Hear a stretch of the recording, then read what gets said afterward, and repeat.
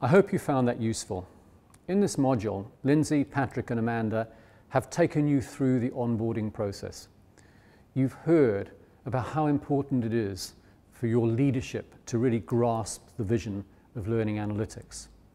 You've also heard how important it is to understand the concerns of your students, to understand the concerns of your staff, your teachers.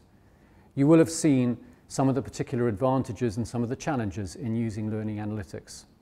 We hope that you will be able to customize learning analytics to the very particular needs of your college and of your university. And we also hope that by paying very thorough attention to the details of the onboarding process, you'll be able to lay down very firm foundations for the successful use of learning analytics across the full range of what you do from now into the future. This is a field of practice that is going to stay with us and is going to constantly gain in importance. So investing in a very thorough, systematic onboarding process is really worthwhile. As we move on and into the next module, we'll be getting a little more behind the scenes. We'll be looking at the architecture of how learning analytics work, looking at some of the technical concepts that are employed, looking at the way that the learning analytics warehouse is constructed to take us into the future.